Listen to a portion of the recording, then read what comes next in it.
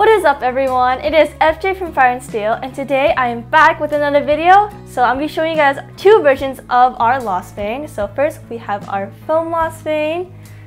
Thank you. This is our foam Lostvayne. It does not come with a sheath.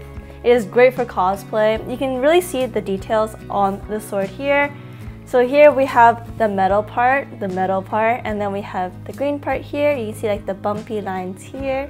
I didn't really watch 7 Deadly Sins, so I don't really know if this means anything or I don't know. All I know is this motion here, so yeah.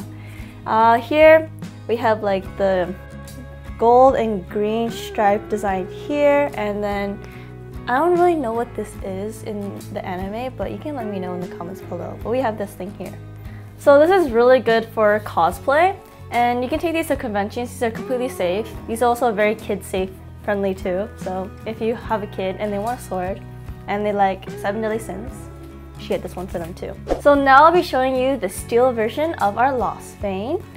So this one actually does have a sheath. It is a leather sheath. It is actually pretty cool. It also has a strap on the back as well, as you can see here. So we have like this dragon design here. Is actually pretty cool. And up here, obviously the sheath is connected, so just open that up and okay.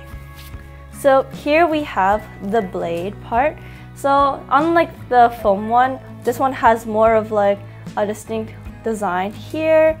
Obviously we have the metal part. This one is dull, so it's not sharp at all. But up here it is pretty pointy, so please be careful of your surroundings.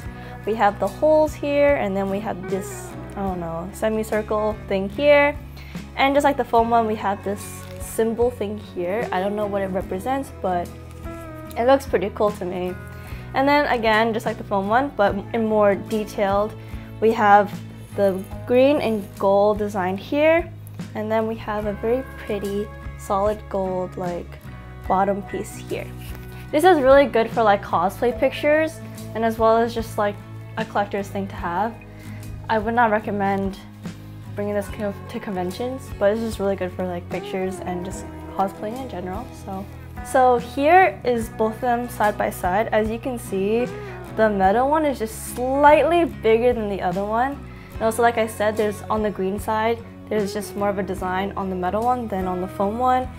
Again, they have the symbol thingy here. You can find these on our website, fireandsteel.ca. So that is it for this video, guys. Make sure you like and subscribe this video. The link to the swords will be in the description below. If you have social media, make sure you follow us. Whatever you have, we most likely have. And have an amazing day, guys. Bye!